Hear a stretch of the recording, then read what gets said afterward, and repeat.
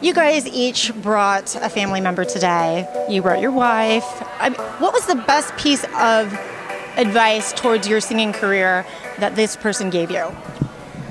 Well, I think my wife has always been very, very supportive of my dream and my aspirations to be an artist and just, be creative with music in general. And so a single piece of advice is hard to pinpoint, but I think the most important thing that she says to me all the time is that I love you and I support you no matter what, no matter where this dream takes us. And right now it's taking us in a cool place.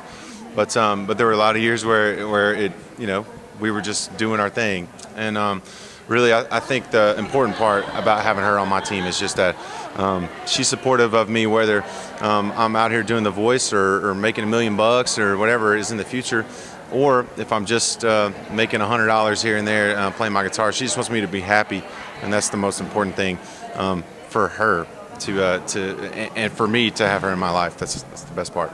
You guys already win the cutest couple award. That's all I have to say. That's so sweet. She's my better half, the much better half.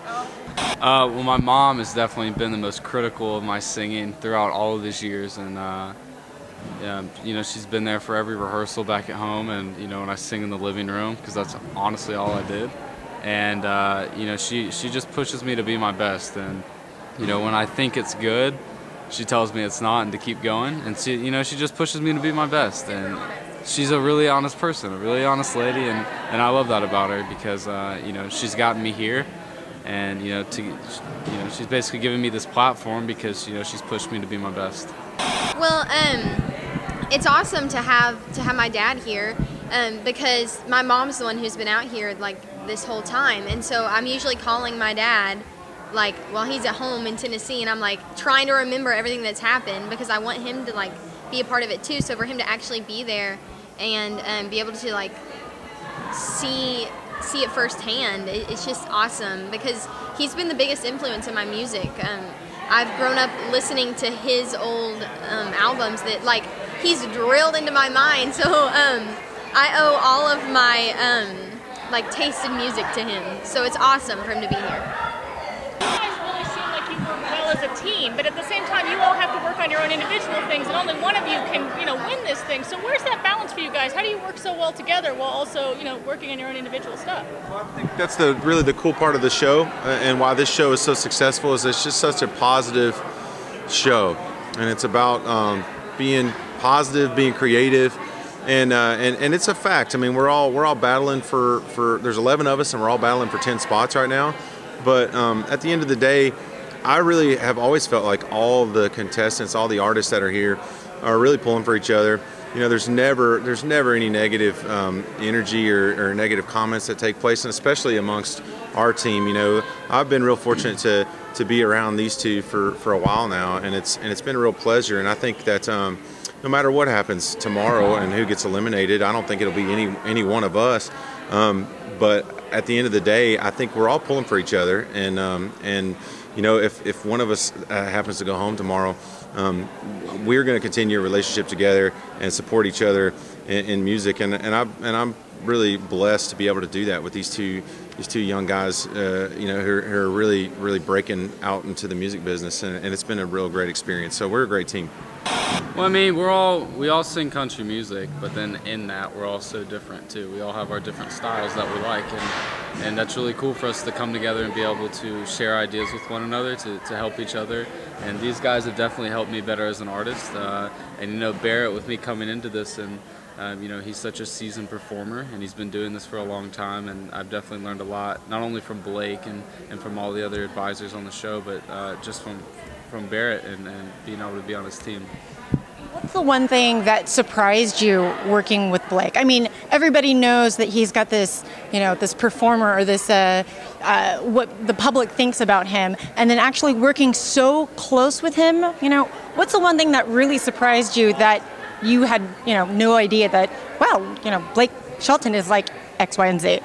I think for me, it was just the realization that that he's just a guy, with a cool job, and that was really surprising, but also a great affirmation of really the human spirit, and that like we're all just people trying to, you know, make an honest and live our lives. And some people have to live their lives out in front of the camera and are celebrities.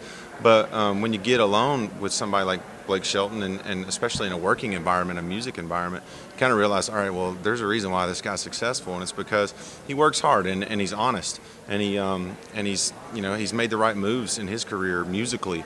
And so that was a bit of a surprising thing, because it's easy to you know, to have a perception of what a celebrity is going to be like or act like, and the truth is it was the exact opposite, just the utmost normal, regular, good old guy, and that's really perfect for me as an artist and a person. And I think this would be the same for the other guys on the team.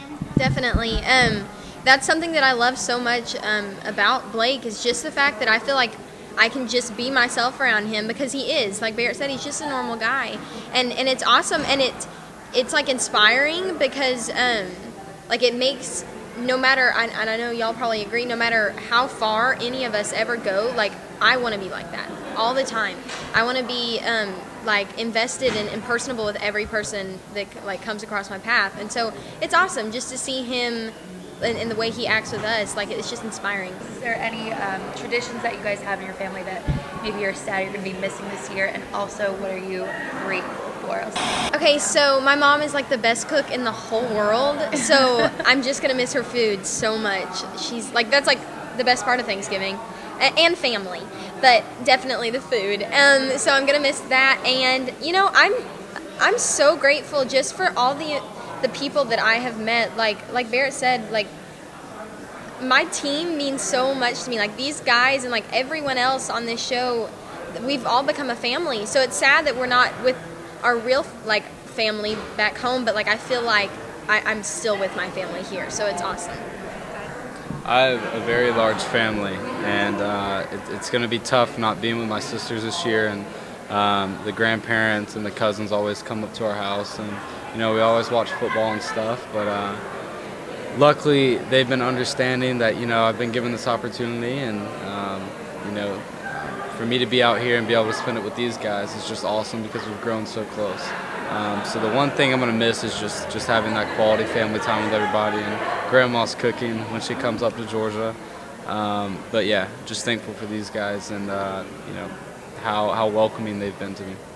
Cool. I don't have any like big you know, things that we do every year, but this will be my first year to spend Thanksgiving away from my kids and my wife, and that's okay. These kids are a pretty good replacement. But you know, what I'm thankful for the most is music, and this opportunity to help create that language. You know, I've always said that music was a language that transcends ideologies and borders and generations, and I'm really grateful that I've got the opportunity to be one of the people that gets to create that language, and certainly getting to do it with all these other contestants. It's been great. This is like the biggest selfie ever.